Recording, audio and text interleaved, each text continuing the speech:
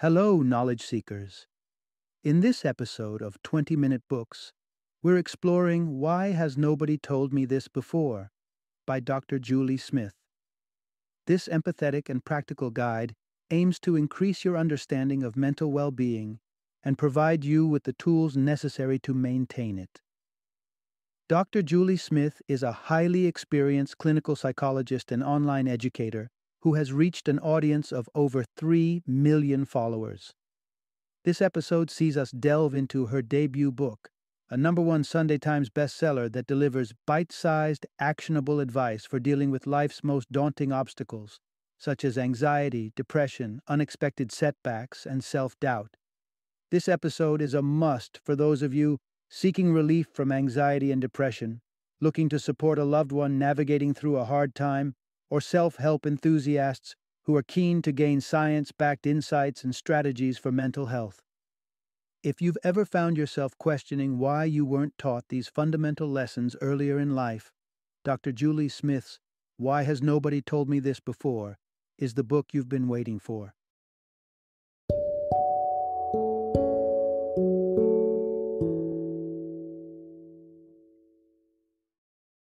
Why has nobody told me this before? Everyday tools for life's ups and downs. Introduction. Unlock the mysteries of your mental and emotional journey. Everyone experiences emotional highs and lows. It's an integral part of our human journey. However, when the lows begin to overstay their welcome, we may start to believe it's just the way we're wired, and there's little we can do about it. Dr. Julie Smith, a renowned clinical psychologist and digital phenomenon, is here to debunk that myth. In her enlightening book, Why Has Nobody Told Me This Before?, she presents actionable strategies for navigating the labyrinth of our mental health on a daily basis. Through her insights, we come to realize that the reins of our mental well-being are in our hands, a perspective not conventionally propagated. Today, we embark on a journey, unraveling some of Dr. Smith's key techniques, ones that can be adopted immediately, aimed at enhancing resilience and improving emotional management over time. As you uncover the surprising controllability of your emotional and mental health, don't be taken aback if you wonder out loud, why has nobody told me this before? As we journey together, you will uncover how to prevent anxiety from escalating into panic, the secret ingredient to confidence building, and understanding why it's perfectly okay to lean on others when you're feeling low. Part 1. Understanding the building blocks of your emotions. Step towards fortified mental health. In her practice, Dr. Julie Smith often encounters patients stuck in a low mood cycle, attributing their gloom to a seemingly unfixable brain malfunction. They view happiness as a congenital trait enjoyed by others but eluding them. This mindset, however, blocks them from harnessing control of their mental health. So, how does one find themselves stuck in a bad mood? Imagine this. You're working late, stressing over an upcoming deadline. You collapse into bed too exhausted to hydrate yourself as you usually would. Your sleep is restless, anxiety-tinged dreams tinged by anxiety interrupting your rest. Then, the harsh tones of your alarm jar you into wakefulness. You arise grumpy and weary, stress hormones racing through your veins, a low mood casting a shadow over your day. Does it seem random now? Not really. The irritability stems from exhaustion, stress, and dehydration. Not every instance of low mood shares this recipe, but the lesson here is that emotions are usually a cocktail of various factors, many of which are within our control. A bad mood is more likely signaling an unmet need than indicating a brain misfire.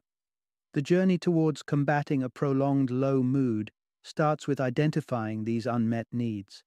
Dr. Julie guides her patients through this process, helping them to unravel their mental and physical states' complexities.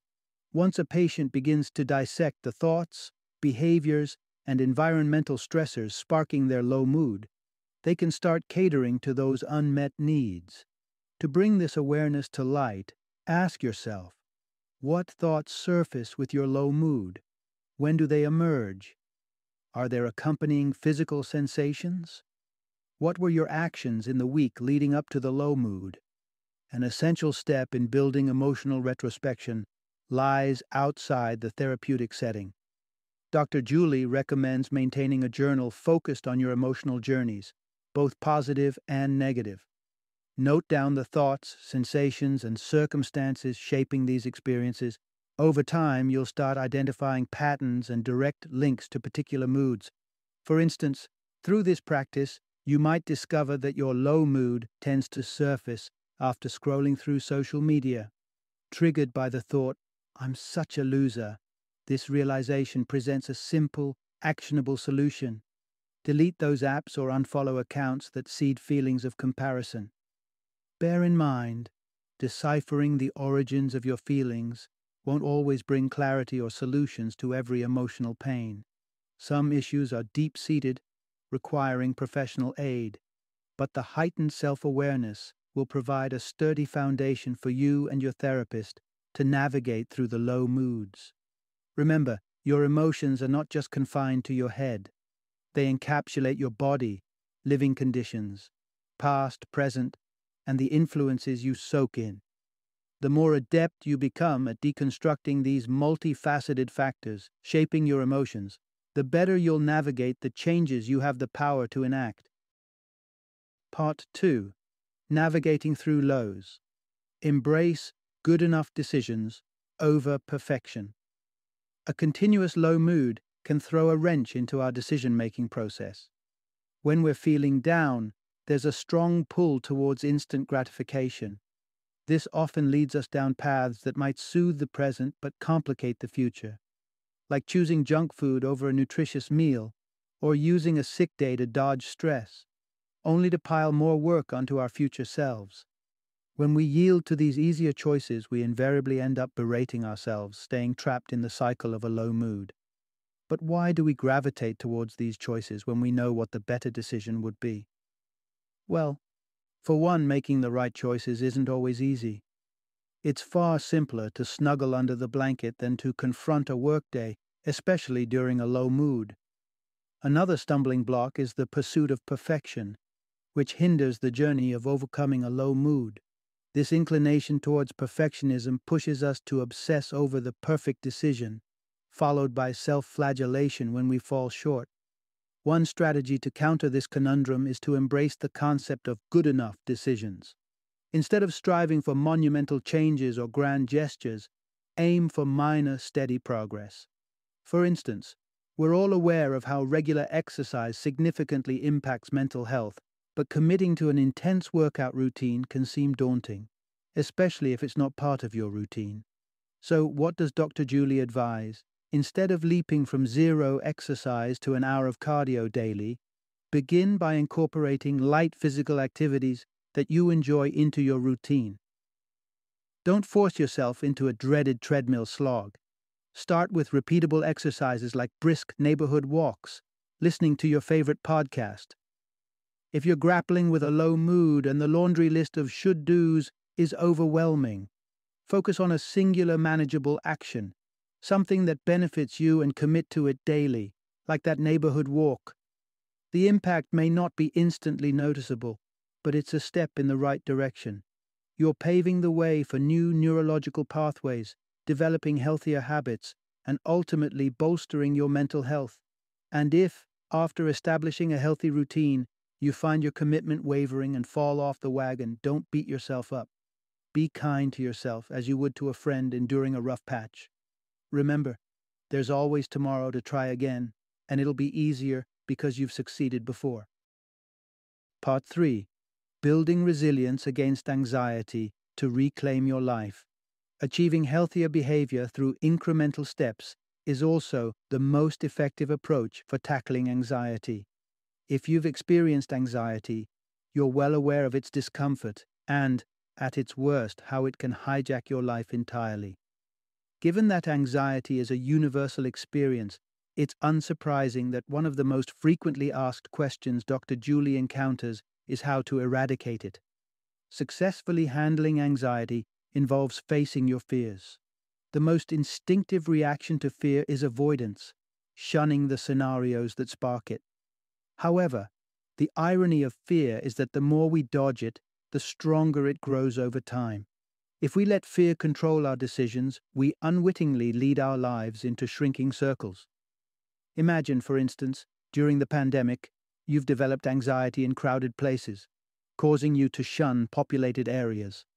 Gradually, the anxiety spreads to public transport and supermarkets, making you avoid them as well. Before long, you become uncomfortable around unfamiliar faces and limit your social circle. Eventually, your anxiety confines you to the house. So, how can you reclaim your life? The strategy is to be gentle with yourself, not plunging back into every anxiety triggering situation simultaneously. That would just overwhelm you and compel you to retreat. Start by tackling the least intimidating scenario. Visit a supermarket, allow yourself to experience the fear, step out, and give yourself recovery time. Repeat the process the following day and witness your confidence slowly burgeon. Once you manage to navigate the supermarket without an impulsive flight response, introduce the next element, perhaps public transportation. As long as you don't inundate yourself with anxious situations, you can reclaim your life bit by bit. This method of confronting fears incrementally is effective even for those seeking to boost their confidence or embrace daring behaviors. Patience and repetition, along with sufficient recovery time, can help you brave scenarios that make you uncomfortable, leading to growing confidence over time. Avoid forcing yourself into panic-inducing situations. Remember, courage paves the way for confidence. Facing your fears is crucial in any novel situation, creative risk, or learning experience. Therefore, if you aspire to lead a life filled with creativity, risk, and growth, confronting fear is a prerequisite. But what happens when you attempt to stretch your confidence and end up in a situation where your anxiety spikes, threatening to overwhelm you? What if your readiness to step into a supermarket results in hyperventilating amidst the vegetable racks? Don't despair. You're not alone. Many of Dr. Julie's patients have experienced such panic flare-ups. One of the initial techniques she teaches these patients is a method called square breathing. It's a simple, discreet practice that can be beneficial in any situation where anxiety might escalate into panic. Here's how it works. First, find something square-shaped, a window, a picture frame, or anything with four corners. Starting at the bottom left corner of the square, inhale while counting to 4, simultaneously shifting your gaze to the top left corner. Hold your breath for 4 seconds, moving your eyes to the top right corner. Exhale for 4 seconds, moving your gaze to the bottom right corner. Finally, hold your breath for another 4 seconds, bringing your gaze back to the bottom left corner. This practice of deep, controlled breathing can soothe anxiety, and by following the square, you ensure you breathe deeply enough for the calming effect to kick in. Consider trying it the next time you feel panic stirring. Part 4. Don't shy away from seeking assistance and learn to reciprocate. The act of seeking help can often be challenging. Cultural stigmas, costly therapists, and limited accessibility all hinder the quest for professional mental health services. Yet seeking help from our close ones can sometimes be even more daunting. Unfortunately, depression frequently makes us alienate those we need the most. It's not uncommon to feel like your struggles impose a burden on those around you, leading to self-imposed isolation fueled by the belief that your depressive state will dampen others' spirits. However, during such moments, remember this critical fact. Social support benefits both the receiver and the giver. Research demonstrates that providing even minimal social support triggers a positive shift in our brain chemistry, igniting emotions of courage and hope. It can even counteract the detrimental effects of trauma and chronic stress. So when you allow your loved ones to support you in times of need, you're essentially fostering a beneficial relationship for both parties. With this in mind, never hesitate to reach out to your loved ones when you're feeling low. Human connection is one of the most robust tools in maintaining our mental health, while social isolation only amplifies depressive symptoms. At first, it may be difficult. You might feel as if you have little to share or simply lack the energy to engage. And that's perfectly fine. Share whatever thoughts you can, or simply relish the company of others, whether that's observing them or quietly strolling together. Studies show that merely being around those who care, even when we're not in a sociable mood, can be beneficial. Conversely, at some point, you may find yourself on the other side, supporting a loved one who's struggling. Caring for someone in distress can be stressful and evoke feelings of inadequacy. However, supporting others during tough times is also a method of self-healing. Here are a few tips from Dr. Julie to help you fulfill your supporting role with more confidence. First, remember the potency of just being there for someone dealing with depression. Regularly checking in and expressing care can make a significant difference. If you're unsure of how to help, simply ask. Often, the individual knows what they need, but they might not realize there are people willing to assist them. If they've been diagnosed with a specific condition, take time to understand it better so you can grasp the challenges they're encountering. Next, lend a hand with practical tasks. Simple chores like washing dishes or preparing meals could seem daunting to someone in emotional pain. Assisting them with such tasks could provide immense relief. When interacting with your loved one, exhibit compassion and openness. Refrain from dispensing advice unless they seek it. They're likely to feel more respected and understood if you paraphrase their thoughts back to them. Also, don't hesitate to steer the conversation away from their struggles occasionally.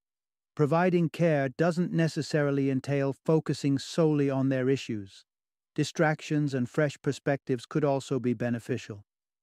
Human connection offers an impenetrable barrier against mood fluctuations. Numerous studies advocate the protective role of quality relationships against physical and emotional upheaval throughout life. When it comes to happiness, relationships trump money, fame, social class, genes, and all other perceived symbols of status. If you currently lack personal contacts to reach out to, don't despair. The ability to forge meaningful connections can be learned or relearned. Therapists can aid you in this journey. Remember, working on yourself improves your relationships and vice versa. Hence, nurturing your relationships can indirectly foster your mental health. Final summary.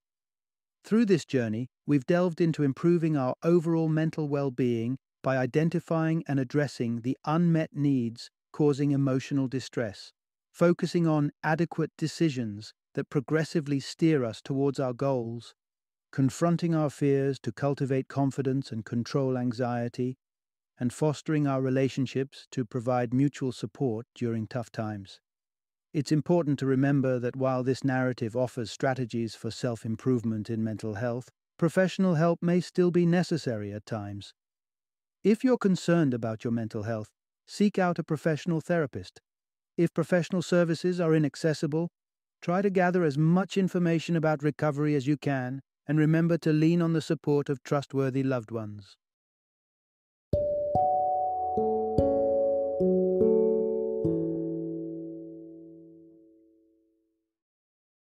Thank you for joining me today on this journey of learning and discovery as we explored the insights of another thought-provoking book in our growing library of knowledge.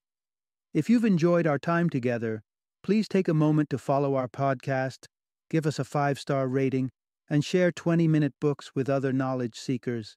Your support truly means a lot. Don't forget to join me again in the next episode, where we will delve into another enriching book. Until then, happy reading and happy listening.